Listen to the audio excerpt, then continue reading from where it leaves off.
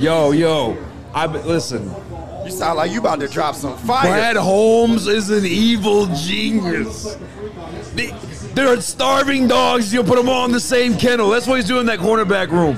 It's hungrier than ever. Both the guys we got in the draft fell. Let's be real. Like Ennis Regenstraw and Terry Arnold fell. No one thought they would get taken where they were taken. They're hungry, upset, disrespected. Amir Robinson, yo, you just paid me money. And now you go draft back-to-back corners? I'm upset. I'm hungry.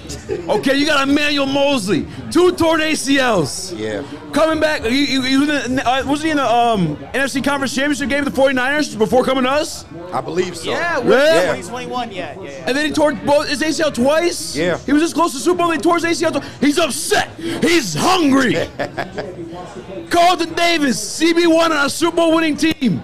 Traded. We don't need you no more. Your services are good day, sir. Guess what he is? Upset and hungry. They're going to be in that locker room, dog. I'm going to training camp.